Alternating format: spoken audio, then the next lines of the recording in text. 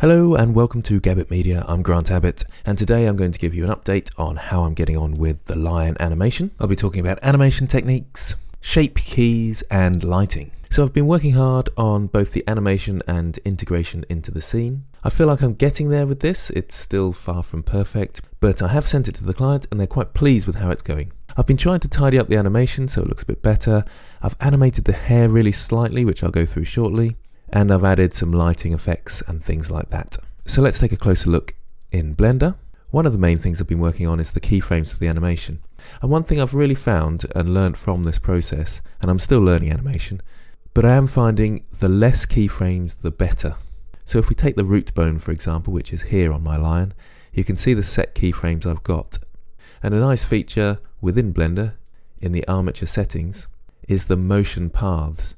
And if you click on the bone and click calculate, it will show you the path that it's traveling. Also, what's very handy is putting any objects that are interfering with your view, put them on a separate layer and hide that layer of course. And you can see my animation working through here. Yes, he does go into the rock in places, but you don't really notice in the final animation. So you can see it all in slow motion. Sort of goes a bit weird at the end, but he's off the screen, so I don't worry too much about that. There's some areas like this that still need to tidy up, where his arm overextends.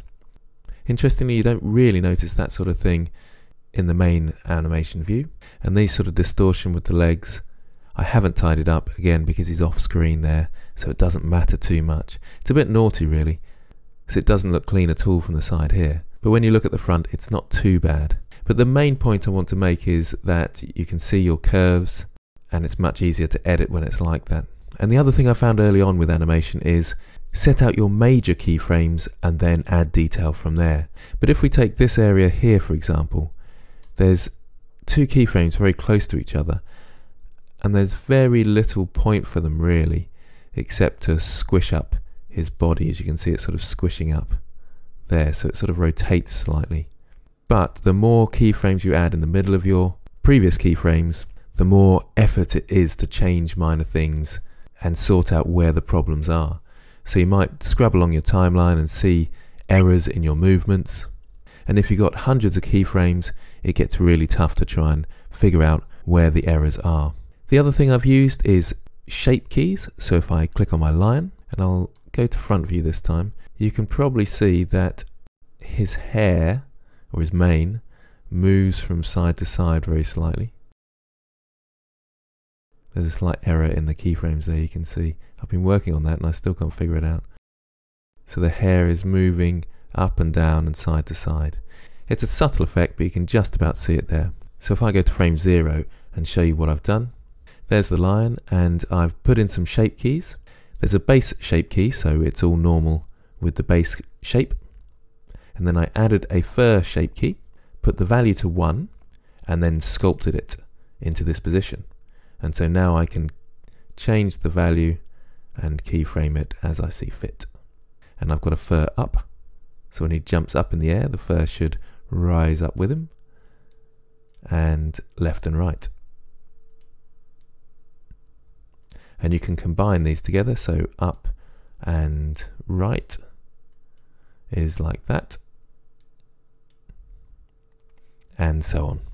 So as we go through the animation, you can see he's in a downward position there, so the hair is facing downwards and then it moves up, and you can see my keyframes changing over here as he moves around.